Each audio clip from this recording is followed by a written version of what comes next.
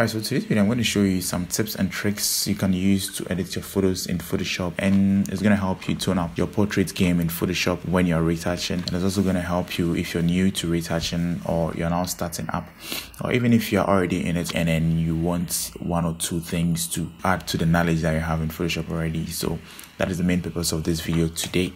My name is Akodi and welcome back to another Photoshop tutorial. If you're new here, I want to say a big welcome to you and thanks so much for joining us today. So let's dive right in and start editing.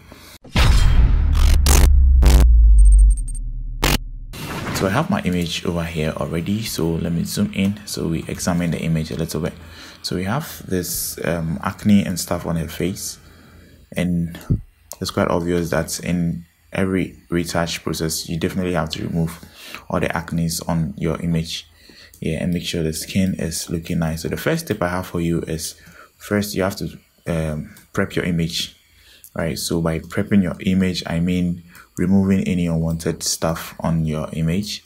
That includes the acne, the pimples, black spots, or anything like that from your image. So what we're going to do now is we're going to just hold Control and then J to duplicate the background layer. Let's zoom in to the acne. We're going to use the patch tool to do this. So we're going to select it over here, and then we're going to come here and we zoom into our image like this. So we're going to just circle around and then just drag it to a cleaner area like that. Just drag and drop to a cleaner area. We're going to repeat this to all the parts of her face, or the acne on the face. Anything you want to remove from her face, you're just going to circle and then just drag it to a much cleaner area. So you can just follow along like I'm doing, and then just clear the face.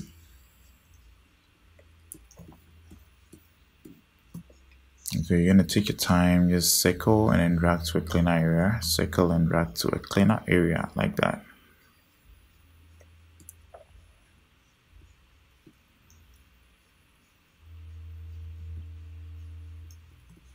So I mostly do this all the time whenever I'm retouching. That is to prep my image first.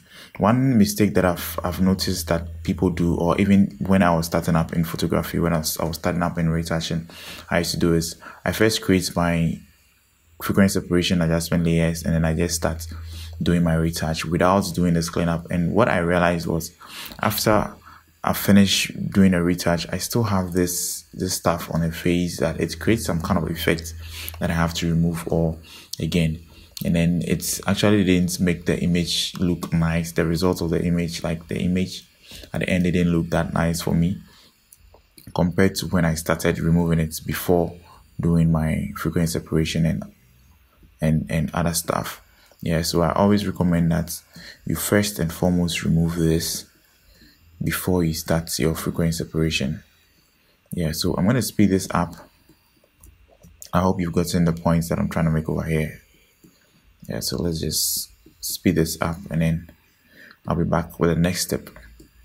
So to navigate your image around, just hold the space bar and then just drag it around. Whenever you hold the space bar, it's going to bring about the hand tool, and then you're just going to drag it around to navigate your image.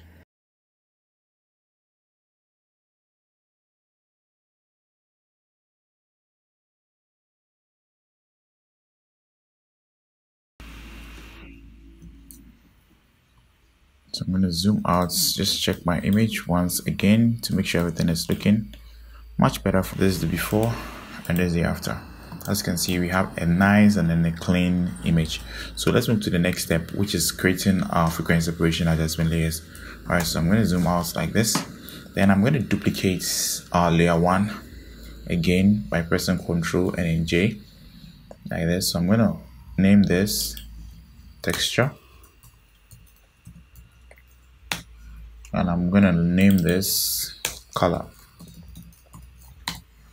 Right, so I'm gonna hide the texture layer.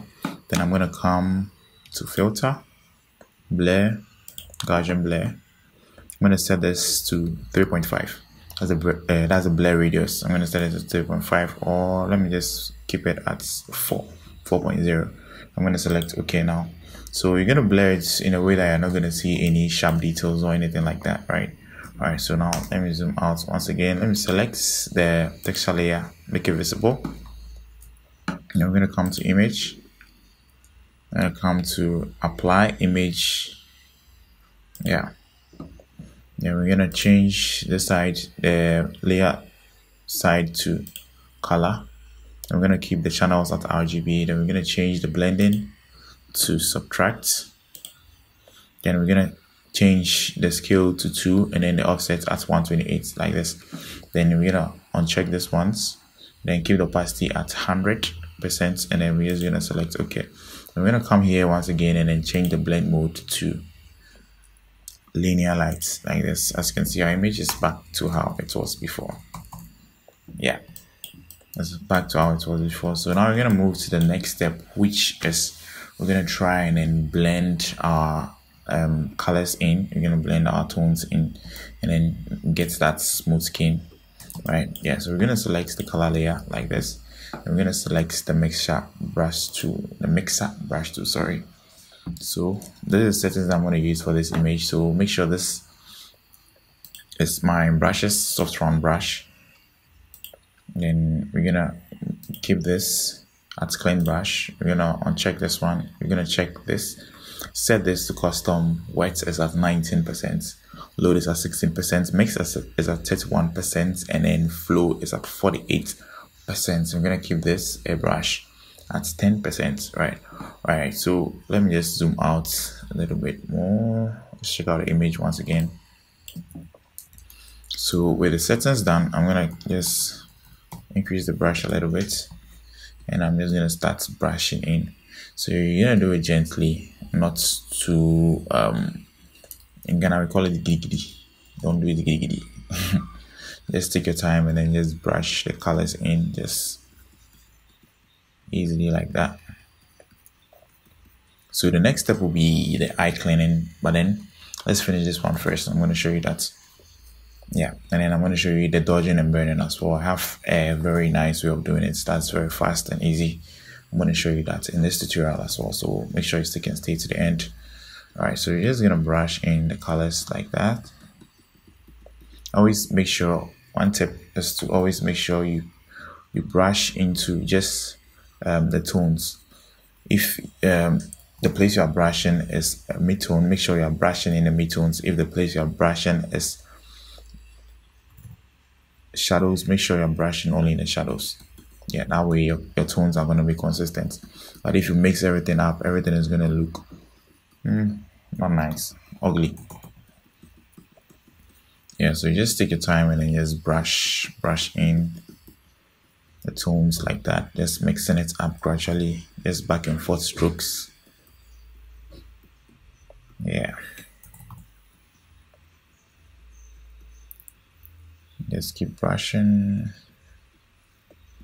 As you can see, we are not that far away, but then you can see some great results. And I'm just gonna brush the colors in like that. So just follow along and then just keep brushing.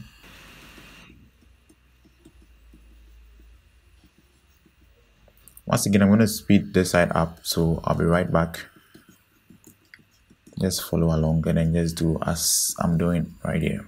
And another thing, I mostly edit my images in 8-bit. I had someone ask me if my image is 8-bit or the settings I just did, if the settings is in 8-bit or not. Yeah, it's in 8-bit, not in 16-bit. Yeah, if you want this action as well, you can just check out the link in my description box below to get this action very fast for you. It's gonna create the layers for you and then just create all the settings and everything for you. So it's just one tap. You're just gonna tap it and then it's just gonna play everything for you. So all you have to do is just brush the colors in and you're good to go. Yeah, so you can check it out in my description box below to purchase it. Alright, let me zoom in real quick. Let's check how our image is looking. So this is the before. Let me group this real quick. And let's check the before and after. So this is the before and this is the after. This is the before and then the after. Let's zoom in once more. Let's check the results that we are getting. This is the before and this is the after. As you can see, our image is looking very nice. Within just this short period of time, our image is looking very nice and smooth. Right, so let's go on to the next step. So the next step will be the eye whitening, as I said before.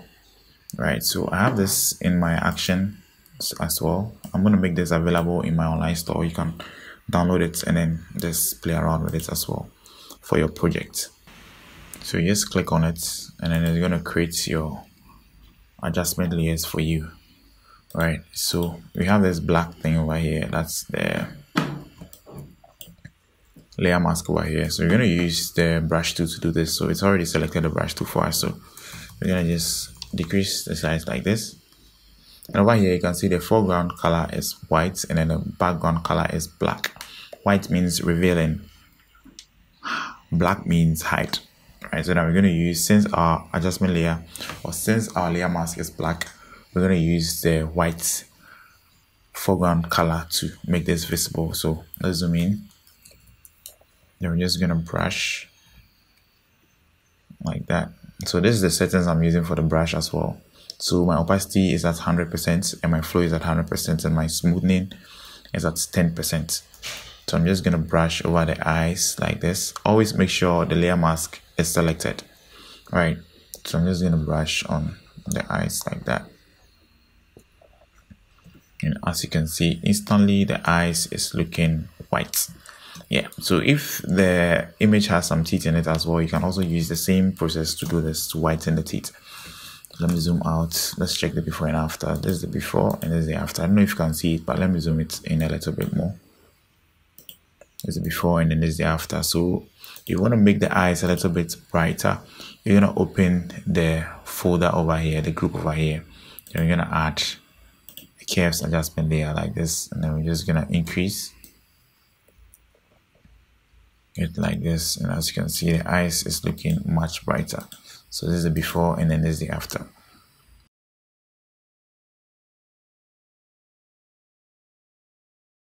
Yeah, so this is the before and then this is the after. Alright, so bonus tip. I said I was going to show you how to do the dodge and burn. Right, so I have this in an action form as well. I'm going to do a separate video and then show you how to create your own dodge and burn. Yeah, I have a video of it already. Then yeah, so you can check out my channel and then just locate it and then check it out. But then I'm going to make a new video as well to show you. So let me quickly use the action over here. So I'm going to come to ED dodge and burn. So you're going to just click on this like this. And then it's just going to play out the action for you. It's also in a group. So just like we did with the eye, we're going to do the same thing over here. So I'm just going to select the brush tool.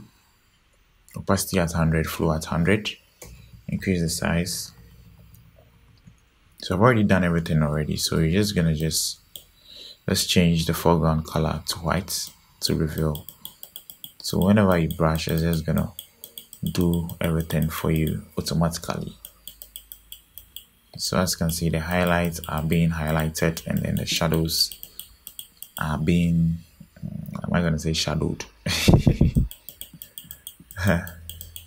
Yeah, it does everything for you automatically. So if you feel like the effect is too much, you're just going to go here to the opacity and just lower it like that. Or you can also open up the group. You have everything over here. So the burn, you have it separately, and then the dodge separately as well. So you're just going to play around with it over here and then make sure everything is looking nice to the way you want it.